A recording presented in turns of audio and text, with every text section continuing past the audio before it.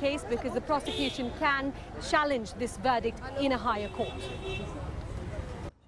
Yugita Lamai there. Now, American scientists have announced that a surrogate dog has given birth to the world's first test tube puppies. The 7 puppies were born in July. They are so cute. The sperm and eggs of Beagle, Labrador and Cocker Spaniels were fertilised in vitro and transferred into the host mother. Scientists have tried since the 1970s to carry out IVF reproduction in dogs, but found the procedure far more difficult than in humans. Researchers at Cornell University and the Smithsonian Institute in the US, who are behind the study, hope this technique could be used to help breed endangered species. Well, with me now is Helen Briggs, our science reporter. Why has it been so hard to do, Helen, before now?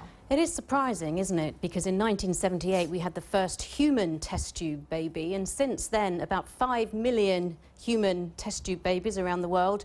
Dogs they started trying in the 70s, but it's taken them 30 years. And now they're very, very cute. They do make you smile, but there is a serious bit of science here, so much so that they've kept them secret for a little while so they can actually publish their results to scientists and get a credibility from the scientific community. What's the most significant thing now in terms of the potential of the science and the research? I think the first thing they'll do is maybe looking at using this in endangered species. So if you've got an endangered dog that's very precious, you could take its sperm, you could take its eggs, you could freeze those. But if you don't have IVF, then you can't actually make an embryo that could then be put into a surrogate dog, say in a zoo, to make more of these dogs. In fact, possibly in the future, even maybe reintroduce them into the wild. The long-term medical applications for dogs, fixing faulty genes in dogs and possibly also in human medicine. Are there many genetic disorders that dogs can have? Are they like humans in that way? Well, surprisingly, in some ways they're not like humans, which is why it took so long to actually perfect this IVF in dogs. But in certain illnesses, they're very like us. So it's about 300 diseases that are quite similar in humans and dogs. So you could use them as a model. For example, cancer. Dogs do get cancer. And because they live alongside us in our homes, they're exposed to the same sort of environmental influences.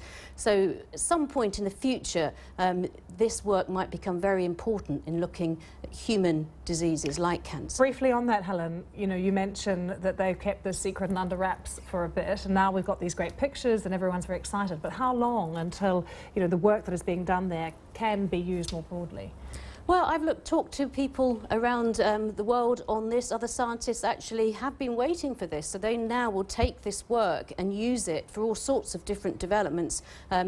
As I say, for possibly doing work on improving the health of dogs and, in the long term, improving the health of humans. Thank you, Helen. We've taken the opportunity to run the pictures as much as possible because they do bring, as you said, a smile to the face, those puppies. Do stay with us. Plenty more to come in the next edition of GMT.